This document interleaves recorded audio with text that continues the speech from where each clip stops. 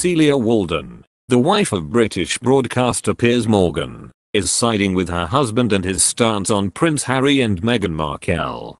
The author and journalist, 45, has taken a swipe at the Duchess of Sussex in a new interview. She has joined in with scolding Meghan Markle, following in the footsteps of her husband Piers Morgan, which led to Piers' exit from Good Morning Britain.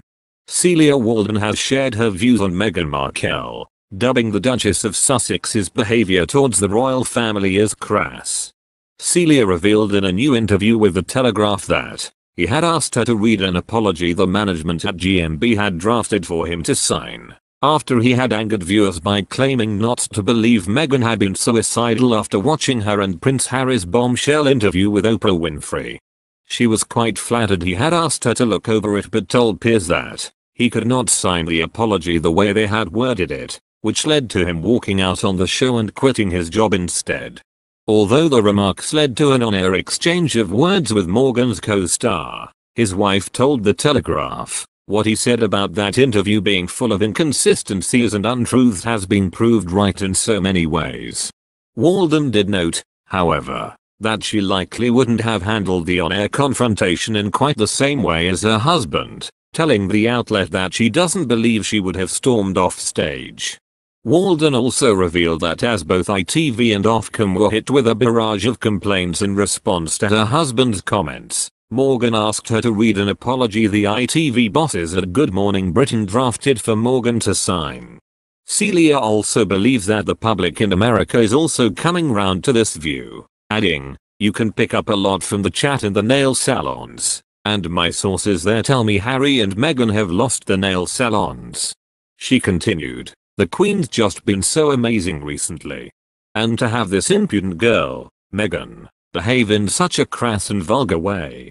She added that she believes Americans are also coming to have a negative view of Markle and Harry, explaining, "You can pick up a lot from the chat in the nail salons, and my sources there tell me Harry and Meghan have lost the nail salons." Walden said that amid the controversy, she and her family faced numerous threats. While she said she didn't exactly expect a quiet life with Piers, she said she wasn't quite anticipating this.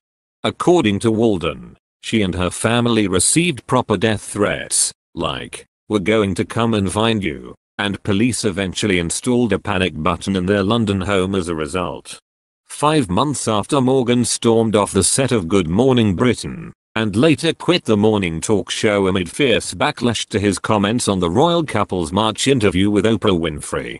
Last night, Piers Morgan hailed his free speech win over the Duchess of Sussex, and insisted he would not be silenced by the Queen of Woke.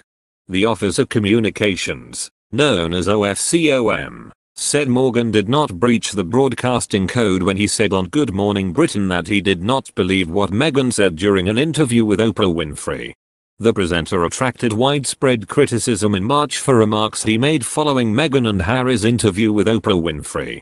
Morgan sparked fierce backlash and a record number of complaints to UK media regulator Ofcom after criticising the couple's bombshell interview, namely Meghan Markle's remarks about her struggles with mental health.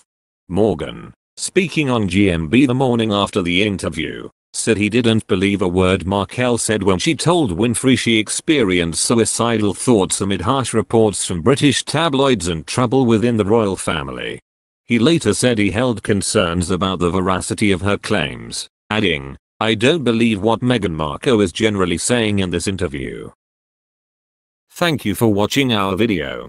Please support growing channel by subscribe channel and like video hour. And don't forget activate notifications to channel to always get the latest news.